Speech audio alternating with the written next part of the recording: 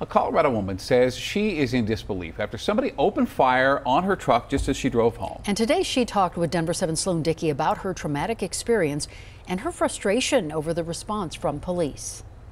I'm lucky to be alive. Jennifer Raiffie has bullet holes all over her car. The first shot I took was, I think, in the window shield there.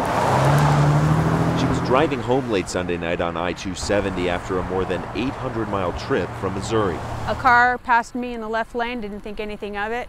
Then they slowed down right before we were approaching the York Street exit. Then, completely unprovoked, the passenger opened fire on her car. Most of the shots came from behind after I passed him. The cat was sitting right there where that bullet went through. She and her cat Sydney are still anxious over what happened that night. He's been just clinging on to me for the past 2 days. He's still, I can tell he's scared, and I am too.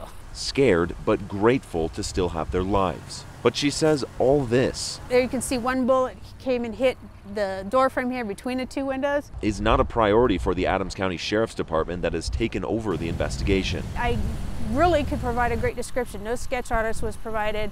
I didn't get any follow-up for 2 days. I relinquished the car. They said it was an attempted murder and they needed to do investigation. She says investigators are not aggressively pursuing the case. Denver 7 reached out to the Adams County Sheriff's Department for comment, but they declined. They did share the initial police report that outlines the incident. No suspects are listed. I'm still in disbelief that it happened.